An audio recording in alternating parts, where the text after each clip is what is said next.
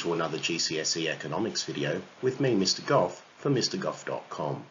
This video will be about fiscal policy and the budget. The government sets out its fiscal policy, that is its plans for spending and taxation, through its budget.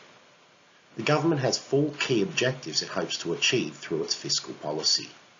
Economic growth, which is a sustained increase in output over time, low unemployment, price stability, meaning low levels of inflation, and a better balance of payments, meaning more exports and less imports. When the government's planned spending is exactly equal to the income they expect to receive, we have what's called a balanced budget. If planned government spending is lower than the income that we're expecting to receive, then we have what's known as a surplus budget.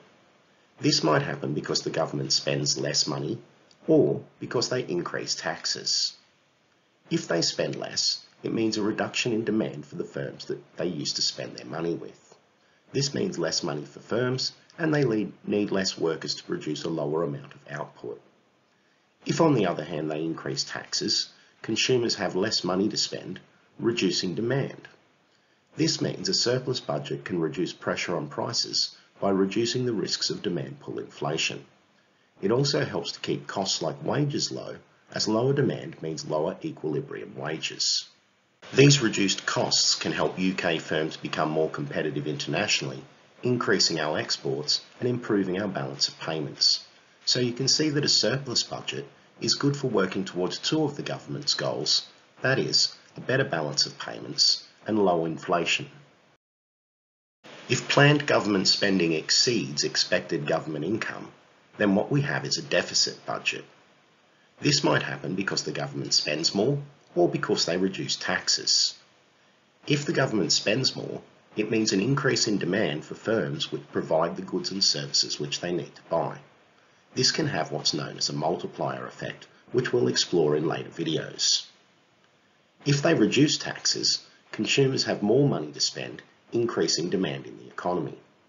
This means a deficit budget promotes growth by stimulating demand, and this additional demand means firms need more workers and helps to create more jobs. This means a deficit budget works towards the government's other two objectives of economic growth and low unemployment. The UK has generally run a deficit budget.